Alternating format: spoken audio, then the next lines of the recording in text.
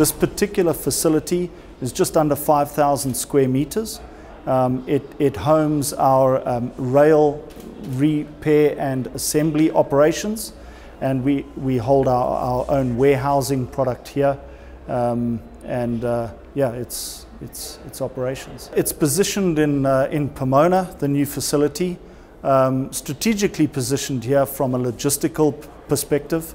We're very close to the airport, we're close to main arterial highways, and from a logistics perspective, we find it very convenient, and it's an area that is growing, and our image is growing with it. So the idea is to be in a good location. Timken have had a long history in rail in South Africa.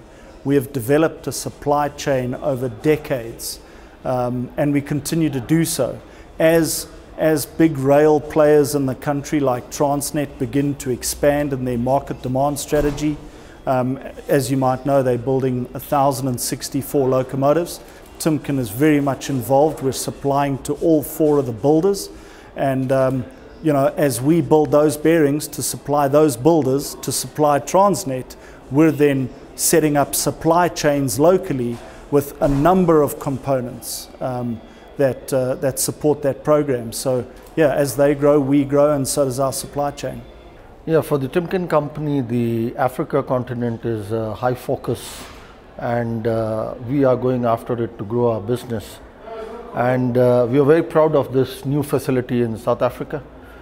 This has got world-class infrastructure in terms of training, which we will leverage to build our brand across the Africa continent. We are setting up infrastructure across Africa. We have an office to cover North Africa in Tunis.